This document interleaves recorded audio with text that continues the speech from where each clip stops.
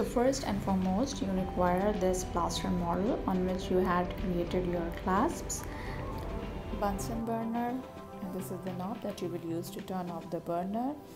It should be perpendicular to the gas pipe once it is closed, like this. So here is your wax knife, and the other one is your wax carver, and you will use these two instruments to cut the wax and adapt it, shape it according to your requirement. So let's begin. Turn on the flame, adjust it according to your requirement, and then use your wax knife to cut the wax sheet into a thin strip which you are going to use to adapt on the model.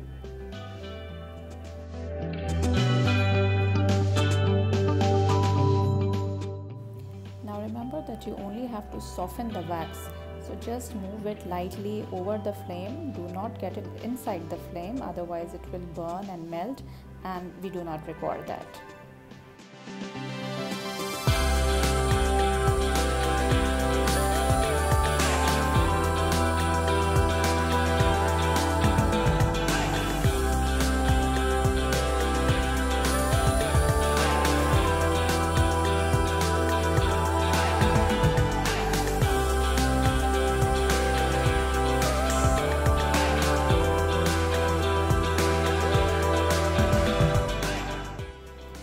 Adapt your wax both on the buccal surface as well as on the lingual surface according to the outline that we will have marked for you on your models, and remove the extra wax that is present on the occlusal surface or on the surface of the tooth.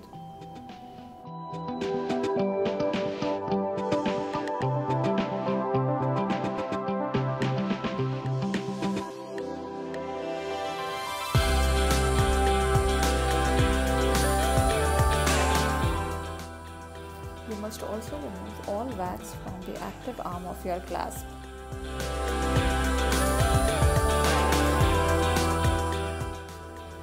If you have to make any additions, you can make at this stage.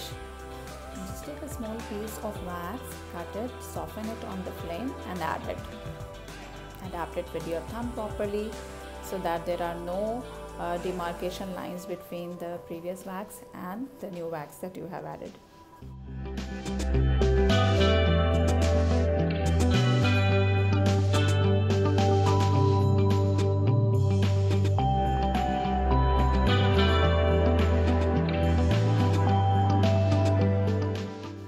You can also use the other end of your wax knife to adapt the wax at its margins, especially in the area where it reaches the sulcus.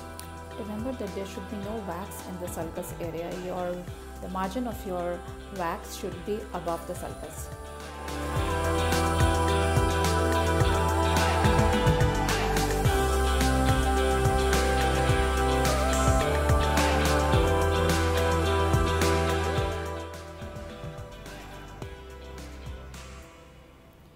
Remove any extra wax that is present on your model, and now proceed to further finishing.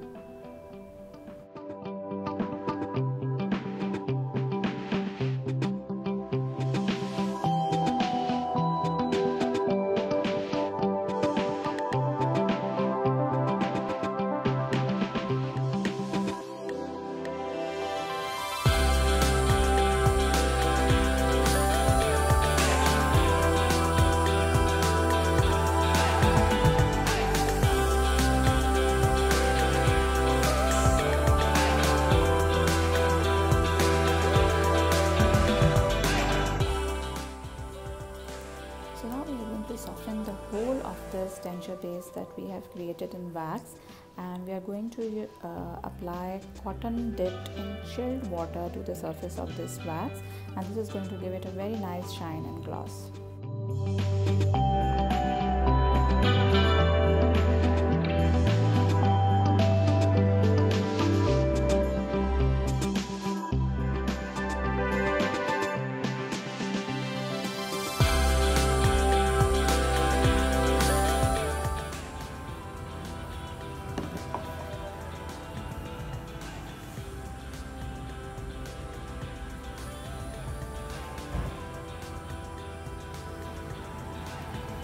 And last but not the least, just check that there is no problem in the occlusion.